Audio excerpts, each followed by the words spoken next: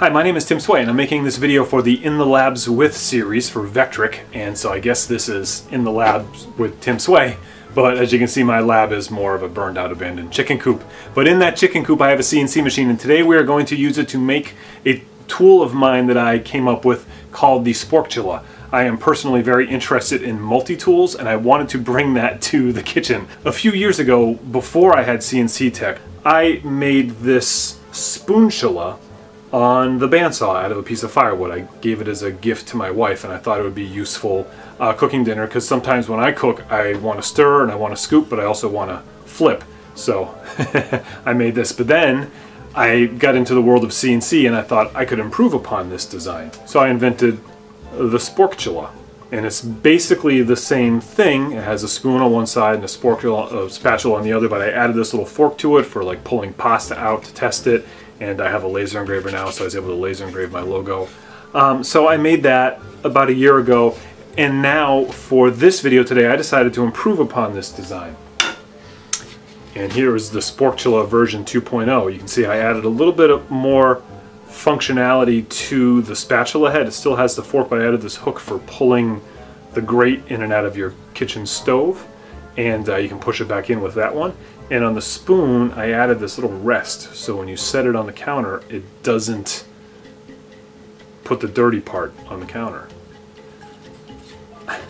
So that's what I'm going to do today. I'm going to carve out a new Sporktula, and I'm going to show you how I did it, and all of the files are free and available at vectric.com for you to download and make your own Sporktula. I should be selling these plans, but instead I'm doing this because that's just how I roll. I'm no expert at CNC. I've only been doing this for about 3 years now, and I'm able to design and create these using the Aspire software. So basically, I think the reason they want me to do these types of videos is because if I can do it, like literally anybody can do it. Before we make this real quick, let me show you first some of the materials and then the tools that we're going to use.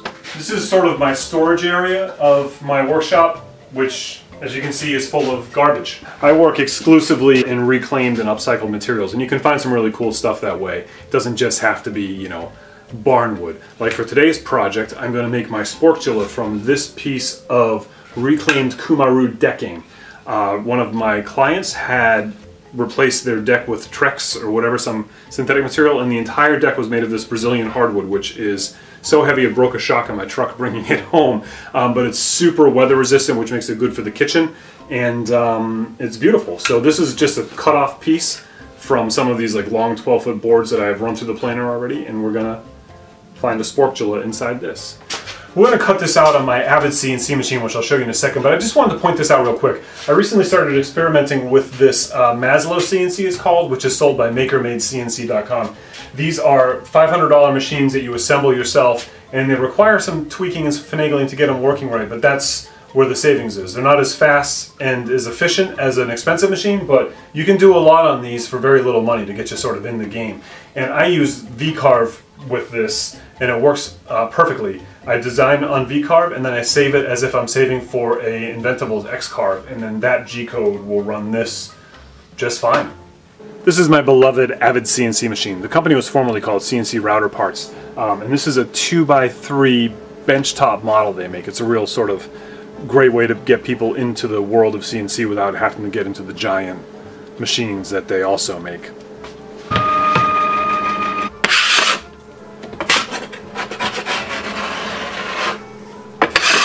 My wasteboard's a little shot and I need to resurface it, but I'm not going to do that right now. I'm just scraping it down with this tool. It's a tool I actually invented called the Square, and I designed it in Vectric, but I had someone with a laser cutter cut it for me, like a big industry sort of machine. And it's just sort of this multi-tool that I invented. But this is the kind of thing that, using the Aspire software, like I never could have done this before. The original one of these I made, I cut by hand out of steel, and it wasn't accurate at all. Vectric software is not just for running your CNC, it's also pretty useful just designing in general, even if you're not going to cut it yourself. The other thing I do when I level my wasteboard, you can see I put a magic marker, a Sharpie, into the chuck of the CNC, and I have a file where I draw these lines to just sort of help me visually line up where I'm putting things on the wasteboard, because if I use just the edge of the MDF, this might not be straight, but these lines are definitely in sync with the CNC router. The Free Aspire file has the Sporktula drawn into a 4-inch wide by 18-inch long by 1-inch thick block, but this is actually a little bit bigger. However, I set the file up so it starts in the center, so it doesn't matter if you want to use a slightly larger piece. As long as it's starting in the center, it's going to cut it out of the center. I like to sort of oversize it a little bit when I can, just so I know that where I put my mounting screws and whatnot will not be in the way of the project.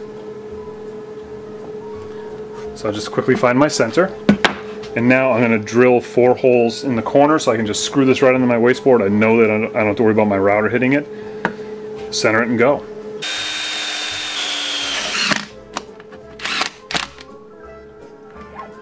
So cool.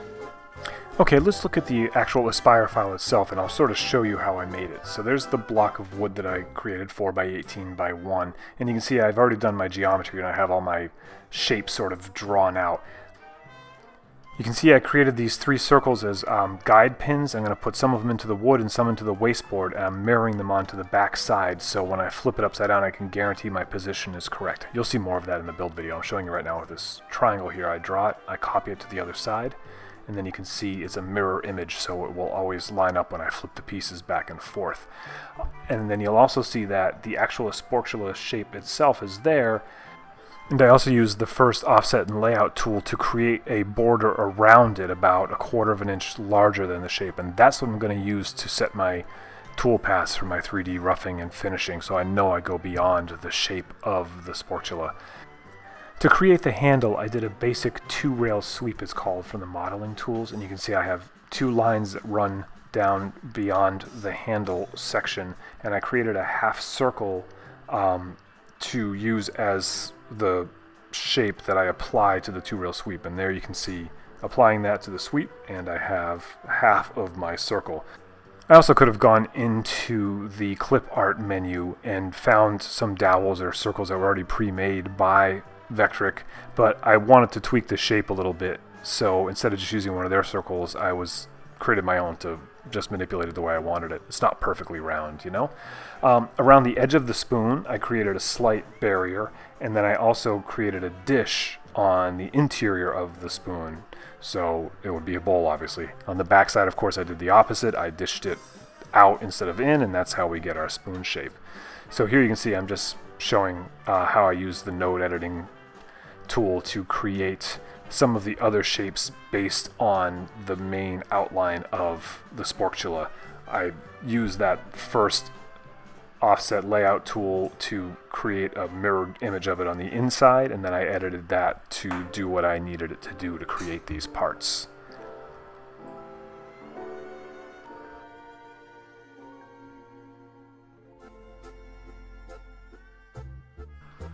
Here I use the basic shape modeling tool, and I just dish it out by taking the bowl shape and making it a negative instead of a positive.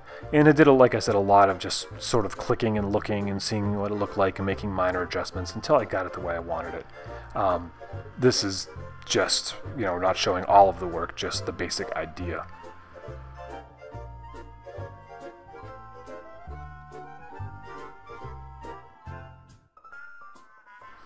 Now the spatula head is also a 2-sided shape, so on the top side I wanted to make it curve in a little bit, and you can see I created some geometry on the left of the screen and I applied that to a 2-rail sweep.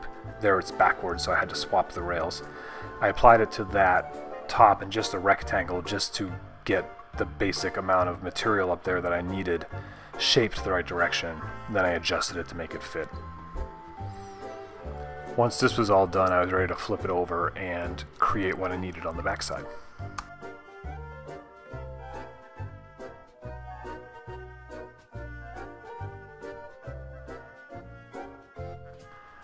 I also pulled some of the 1/4-inch 3D tabs out of the clip art menu to steady up the spoon while it's sitting and getting carved out.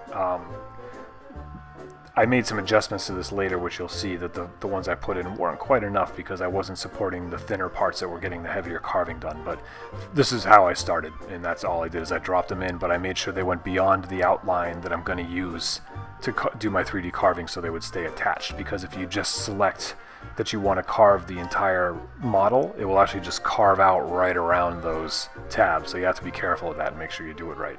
Now I'm on the back of the spoon. You can see I'm dishing in reverse the bottom of the spoon.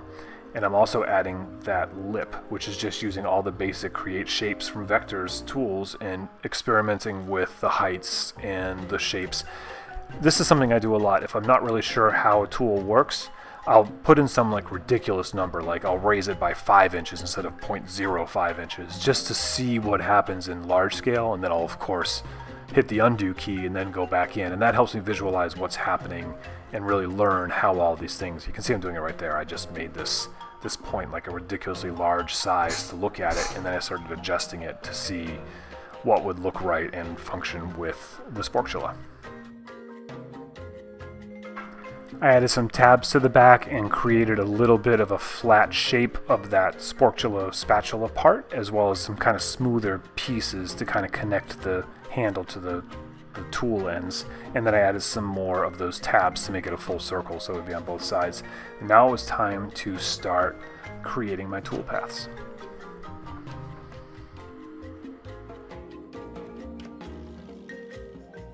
I got lucky with this one that I was able to make the whole thing using only 2 tools. I used a 1/4-inch end mill to do all the roughing and a 1/4-inch ball nose to do all the final carving. So that was enough. I was able to get it into those shapes that I created and for them to still function the way I intended. So I got real lucky with that. I didn't have to do extra changing of router bits.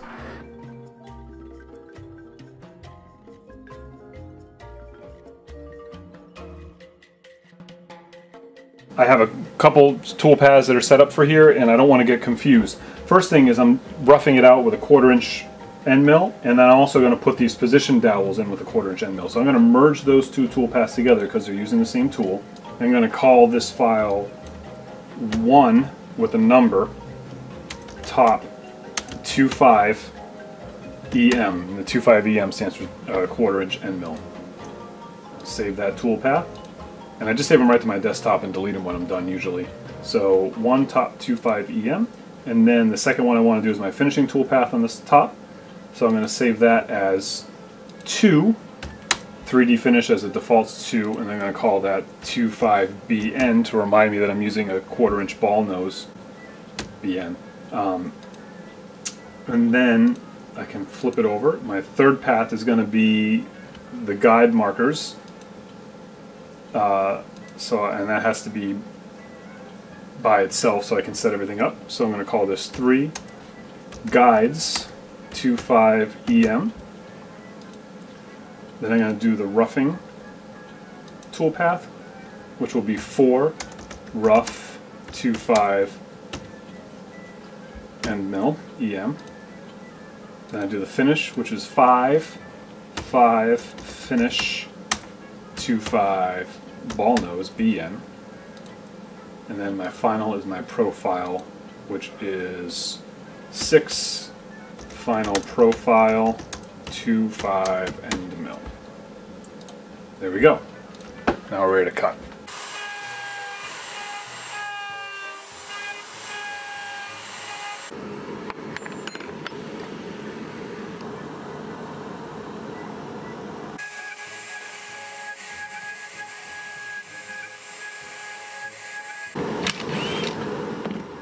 Now here you can see for the guides that I'd set up, I reset my 0 to be right at the wasteboard level, and I just drill in about 3/10 of an inch, a couple holes. For position markers, I tend to use old short pencils, and I just stick them in the hole.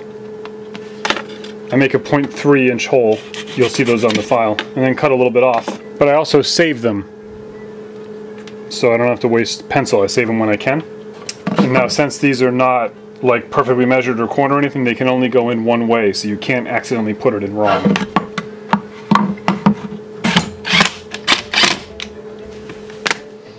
As I started roughing out the backside before I even got to the finishing pass, I started noticing some problems. The 1/4-inch tabs I had put in were in good locations for me, but not for the tool. Where I'm doing the most carving for the longest time, and where it gets the thinnest is up where the spoon head is and the spatula head is, and they were not supported. So I was noticing that my cuts were not that clean because things were chattering. Nice. Now this is the first time I've cut it since I modified the file, and I think it's just a wee bit thin. I mean, I don't want it to be too thick because I want it to be heavy, but you can see it got a little bit too thin right here in the tip, and we want it to last while you're cooking. So I'm going to edit the file to make it a little bit thicker. Tomorrow for sure. Went through and I cleaned up my CNC files a little bit, and I'm cutting another one today. I'm about to do the last ball nose pass on. I went and I made this a lot thicker. I added a tab up here to make it safer and a tab down here. I might have gone a little too thick with this. We'll see. We're going to find out in a minute when I do my final cut. I'm excited to see it.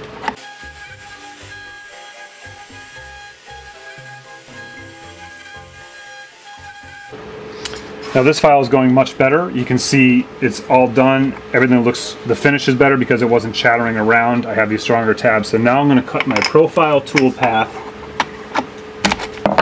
and there'll still be some tabs to hold it in so it won't fly free. And then she'll be done. I think it's important to stress the fact that when you are designing something from scratch, your first design is not necessarily going to be your best one, and it takes several iterations to get through to get to where you want. So this is like the fourth or fifth one now, and you know, it improves in design and in function and in machining each time. So that's, if I were to be setting up a factory or something, obviously all these things are important. So don't be discouraged if you cut one and it doesn't work right. Sometimes you need to keep going. Okay, so we just have our final cutout path to do. Do you want to set up the Z for me, Vince? Yeah. That's my son Vance. He spends a lot of time in the shop with me, and he has his own YouTube channel. Look for Vance Maker. Nice. The final profile cut was kind of screwy, and I think it was because I had applied it to the model shape instead of just cutting air and running around the profile. So we'll try to fix this up before giving you the file, but it just kind of took a long time. It was a little silly, and I ended up just stopping it because it ended up cutting all the way through anyways. But I don't know what I did wrong here. Maybe someone could tell me. The reason the toolpath was kind of weird is because I had applied the toolpath to the 3D model, so it was actually following the contour of the model as it went around. You don't want to project it onto that, you just want to do just a straight cut going around, and that has been fixed in the file that you will get to download. There you go. Remember, you always want to pull the trigger before the blade is touching the thing. Want to do this one?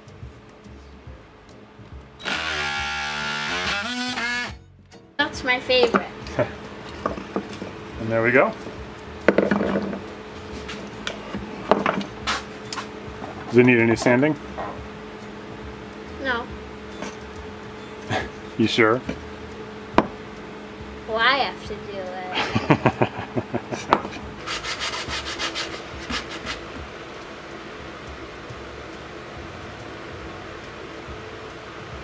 You done yet?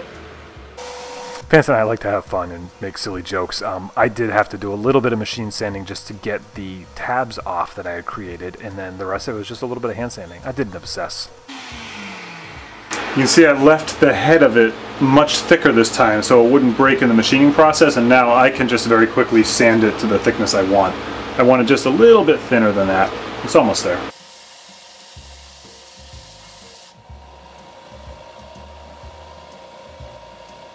See, there's all these little lines that are tool marks from the CNC. I'm trying to get those all out if I can.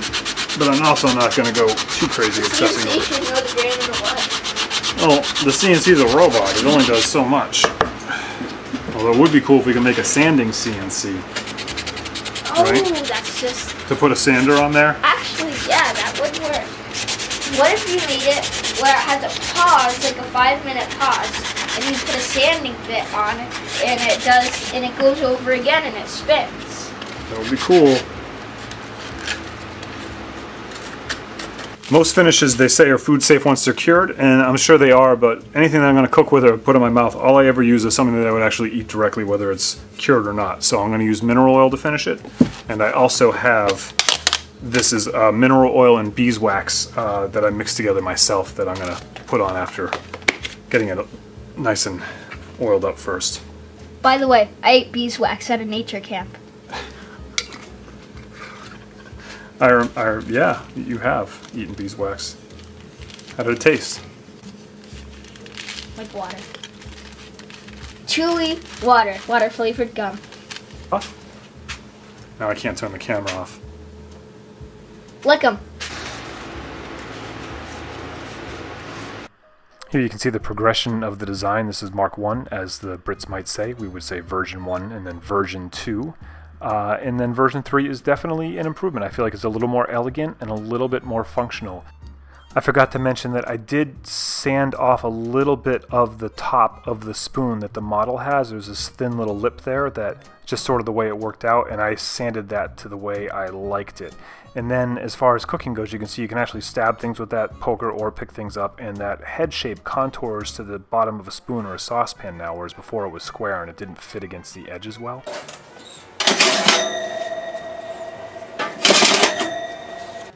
So those were some of the improvements, plus the rest and the ability to pull the oven rack out. I'm really pleased with it. I think it's a very useful kitchen tool, and you can make one today. The Sporktula file and other free project files are available for download from your V&Co account at Vectric.com, so you have to log into that to get these. Thanks for watching, and be sure to subscribe to Vectric's channel to get more free projects like this from me and other Vectric users. Thanks a lot, and be good.